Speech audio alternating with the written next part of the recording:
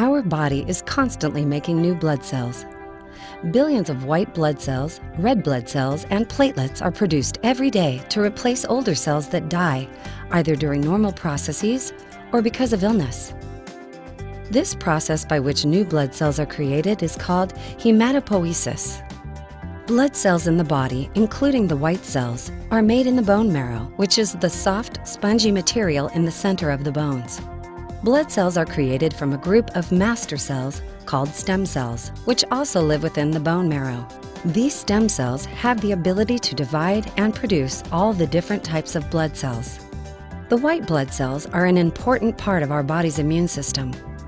Granulocytes are a special group of white blood cells that play an extremely important role in protecting the body against infections. Neutrophils are a special class of granulocytes that are able to chase, engulf, and digest the bacteria that can cause infections.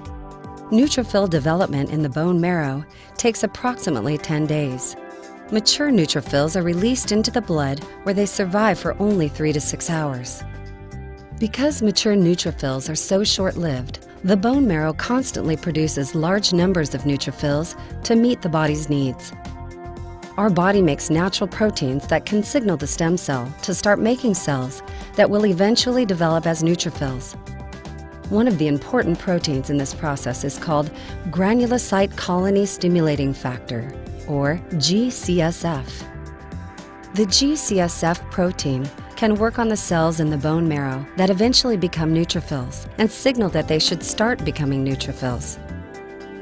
The entire process by which stem cells develop into mature neutrophils can take about 10 days and includes 2 phases. During the first phase, the stem cells and their offspring can divide as they develop and mature. This step takes about 6 days.